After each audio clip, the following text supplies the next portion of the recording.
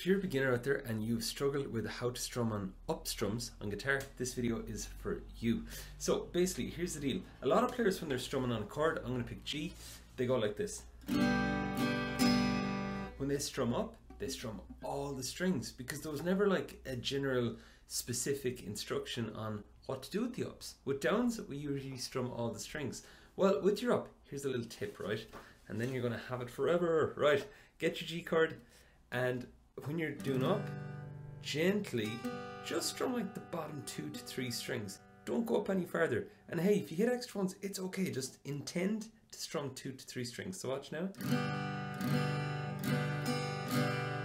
Versus